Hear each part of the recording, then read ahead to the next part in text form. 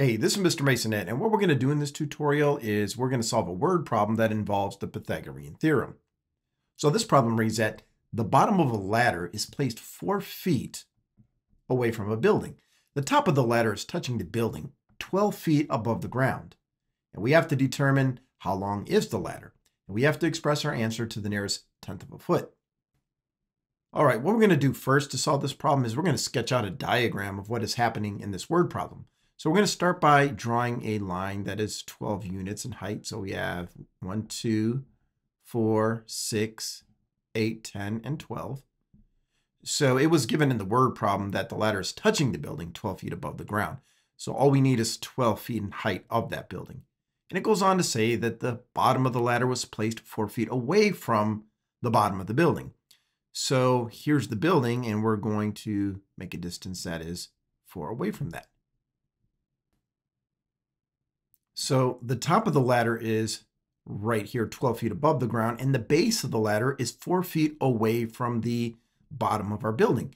So those two distances, 12 and 4, form a right angle, and those are the legs of our right triangle.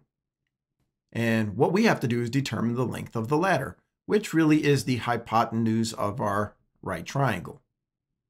So what we're going to do is we're going to square our two legs, which is represented by A and B, and we're going to solve for the hypotenuse, which is represented by C. So we're going to plug 4 and 12 into A and B, which are the two legs.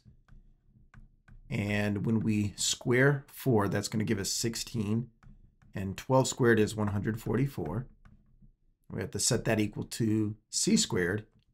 And when we add these two values together, we get a total of 160. And that's going to be equal to whatever C is to the second power. And to figure out what that is, we just have to take 160 and take the square root of it. And that is what C is going to be equal to. Now, 160 is not a perfect square. That means we would end up getting some irrational value. We're going to have a decimal value that we're going to have to round. If you were to punch this into a calculator, you would get 12.64911 and a continuation of other digits. And the problem is asking us to round to the nearest tenth of a foot. Well, this is the tenths place, so we got to ask ourselves, is this going to remain 6 tenths or go up to 7 tenths? And the number in the hundredths place has to at least be a 5 for us to round this value up. And because it is not, we just truncate everything after the 6 and write our answer as C being approximately equal to 12 and 6 tenths. Hey, I just want to say thanks for checking out this math video. Please don't forget to hit that subscription button and enable notifications so you can be informed as I upload new videos to my channel. Until next time, this is Shane Masonette with Masonette Math.